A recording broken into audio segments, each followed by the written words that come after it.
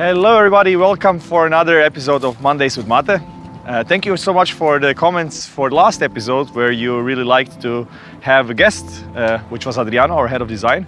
Today we have another guest, the C2. So the car is not speaking yet. We are working on that, so I'll speak for the car. Today we'll talk about what will change from this car to the car you'll see in Geneva. In Geneva we are going to show you the final car, which is very different from the car you see here. If I would have to tell you what is different, I would say, in short, basically everything. So why is that? Because the development of a car takes 3 or 4 years. And when you produce prototypes, you basically take a snapshot of the development process at that time, and the development process continues, but the snapshot you take of the data and all the drawings, you take that off and you start producing parts. You start assembling the car, and until you have the car done, basically the development process is already 6 months or so further. So the actual physical car is 6 months less developed than the development process itself. So this car is a snapshot of our development process from something like, I think, 1 year ago, or maybe 15, 16 months or something like that. From this car to the car you'll see in Geneva, absolutely everything has changed. But let's talk about some of the main things. So starting at the front, we will have very different aerodynamics, and we had to change some things because of homologation. So for example, because of some pedestrian impacts and pedestrian protection and some crash tests, actually the front of the bonnet, this piece here, will be part of the bumper and will not be part of the bonnet. So the bonnet will start a little bit further above because of some regulations basically. So it will look pretty similar, but actually every surface has changed. We got a lot of questions about the lights, why they are different to the cars we showed so far. Well, this is because lights are very long lead time parts. They have dozens of plastic components inside, like transparent lenses and transparent covers that require very expensive and very long lead time tooling. And that's why usually the lights are the last part you get for the car. For this phase of testing, the lights were not important to us. So we just did something as a placeholder to be able to test the car on the road. So the final lights will be shown in Geneva, and they are completely different, of course, than here. The wheels are going to be quite different as well in Geneva. So these are some prototype testing wheels, but we are developing our own wheels for the car. So we'll show the final production wheels, but of course the customers will have a few choices of our own designed wheels. Tires are specifically made for this car, and we have a car in Nardo that's running all the times, where we are testing together with Pirelli and improving the tires all the time. So this is improving as well. And we will show also the final production brakes, which are developed together with Brembo, which are custom made for this car as well. Moving further to the back, we'll skip the interior for now. I'll keep that for the last. So here we have the camera for the face recognition system and for the autonomous driving. This will pretty much stay the same, but we have improved a lot the aerodynamics, the flow through the rear, and especially for the air intake for the rear powertrain. So this is our cravat, as we say. So this is like the symbol of Croatia, as the tie is something that identifies Croatia. And you can see the 3 LED strips. So basically an idea is that they can be illuminated in the Croatian flag colors. And the whole area here for the air intake, which is not only for the powertrain but also for the rear brakes, has been developed a lot. And you might not see the changes immediately, but there has been many hundreds of loops to get to the final shape. Then in the rear, what we are currently missing is a caliper. So this is only the main brake caliper, but we also have an electric parking brake. So we don't have a parking brake on this car because the parking brake is a separate electric caliper, which is also a Brembo component, which was not done at the time when we were building this car. And then the rear is going to be completely different. So obviously the lights are also the only placeholders here in the rear. The spoiler system, the active aerodynamics for both the spoiler and for the diffuser are going to be improved and changed a lot.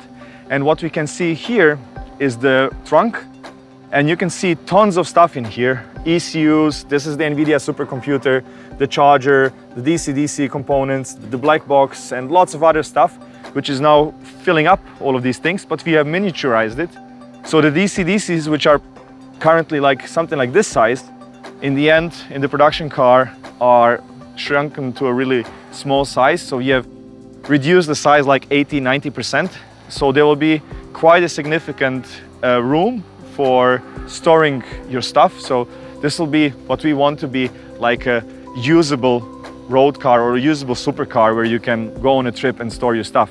Then here in the rear, the whole rear part is completely changed. So the rear bumper is a completely different design because of aerodynamics, because of crash testing. Here we have a radar which needed more space, so this is a little bit increased. We have cameras, ultrasonic sensors, radars on the side.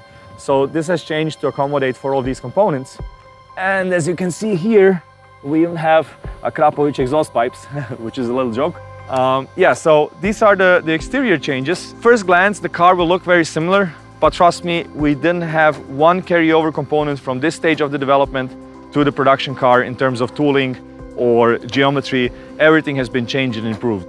So even though maybe it's not visible, we wanted to improve, even if it's just a few percent, to get a better car. Let's now talk about the interior and what we changed there.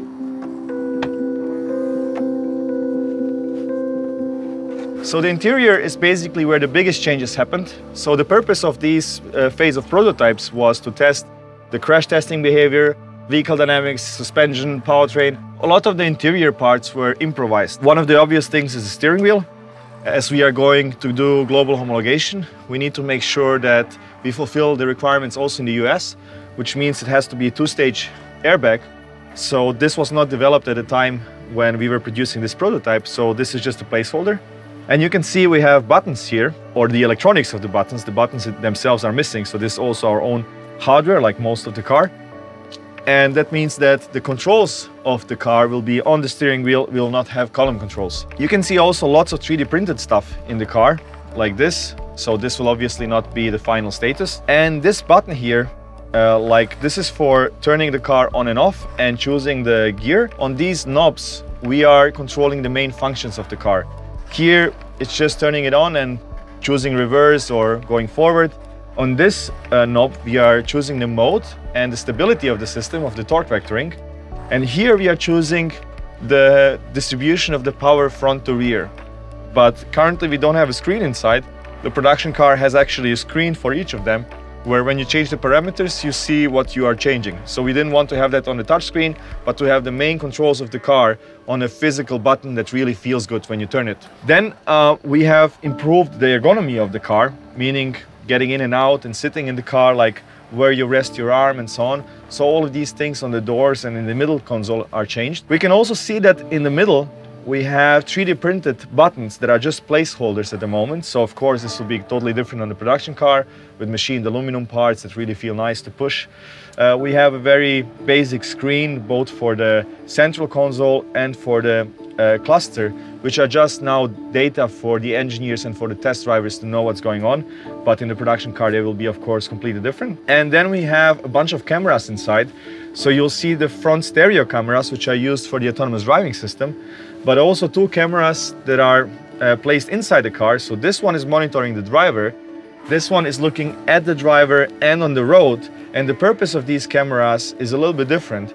So this one is making sure that the system knows what the driver is doing. So for example, if you are on a track and use the driver coach system, then if you are not paying attention to the road, the car will not drive you 300 kilometers per hour autonomously. So you have to pay attention, and this camera is making sure you're doing that. But also to recognize the driver for safety reasons, for security if you don't have your key with you and stuff like that. And this camera is an action camera where the car records basically the videos, which you then can share on social media or have it for yourself to analyze your driving later. And we can see some safety buttons here that are just stuck here with duct tape to press them if something goes wrong. Luckily we didn't have to use them so far.